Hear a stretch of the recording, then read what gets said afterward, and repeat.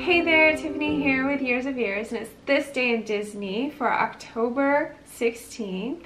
And starting off, we're headed to 1925. On this day, actress Angela Lansbury, the voice of Mrs. Potts, of course, in Disney's Beauty and the Beast, and the star of Bedknobs and Broomsticks, is born in Regent's Park, London, England.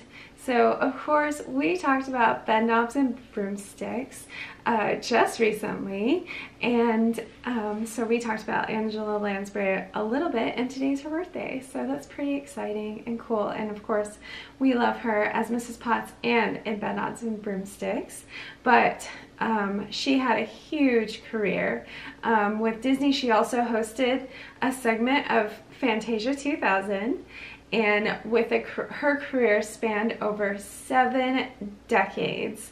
That's so impressive. What a hard-working lady. Lansbury is perhaps best known for her role as writer Jessica Fletcher in Murder, She Wrote, which is such an iconic show for her and so fun.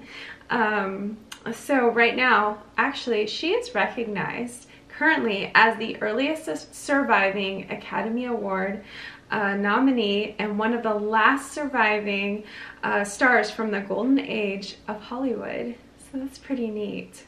So way back in the beginning of her career, after moving to New York with her mom and 2 brothers, they were escaping the 1940 Blitz in London. So they were trying to get away from all that was happening with the war, and they came to New York. She studied acting, and she actually signed with Metro-Goldwyn-Mayer, and her first films were Gaslight in 1944 and The Picture of Dorian Gray in 1945, which I find extremely interesting. Those are very dramatic roles.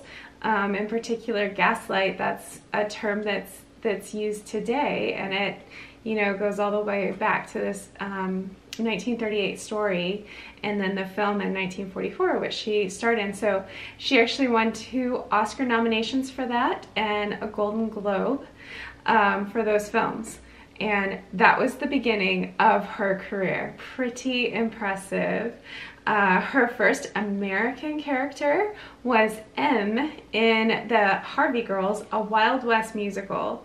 So right there, we're already seeing her diversity in character, because here, those 2 films I previously mentioned are so dramatic, and she did really well, obviously winning awards for that.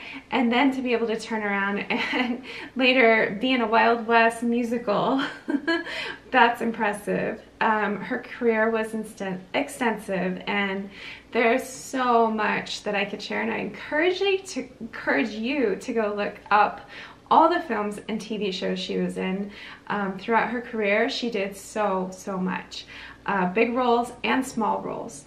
But she was later, before she was even older, she was typecast often as an older lady, and she said, "Hollywood made me older before my time." So that stinks a little, but also maybe it helped her to be able to continue to do all these different roles, and you know, she's still there doing work now.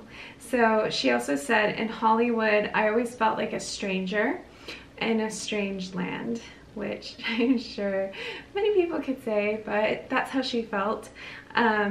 She actually lived in the 70s. Her and her husband moved, and one of their sons moved to rural County Cork in Ireland, and they actually commuted back and forth from Ireland to New York. I'm pretty sure she lived there most of the rest of her life.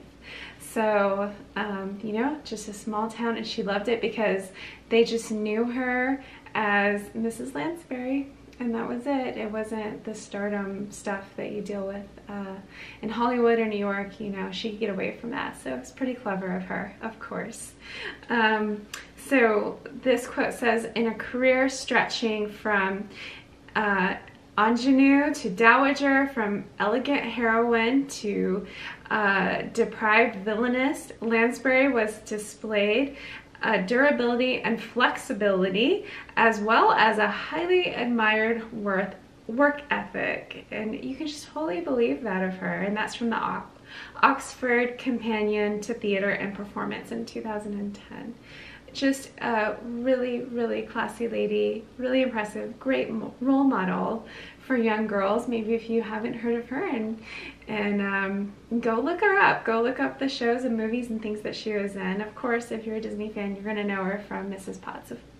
Perfect little perfect song and scene. In fact, our daughter played Mrs. Potts, and I was so happy because that was my favorite song from Beauty and the Beast, and to have our daughter play that role when she was in high school, you know, it makes me cry. And every time I hear the song, when I hear Angela Lansbury sing it, always makes me think of my daughter. And so it's just, it has a special meaning to me and to our family, of course. But yeah, go check out her career. It was awesome. And next up on this day in Disney, at the Disney Legend Ceremony and Luncheon in 1998 at the Walt Disney Studios in Burbank, 2 Disney Alices joined the group of Disney Legends. The first one is Virginia Davis, and she is considered to really be the first Disney star. She was hired by, at the time, Walt Disney, who was 21 years old, and that was in Kansas City, and she was hired to be Alice in the Alice Comedies.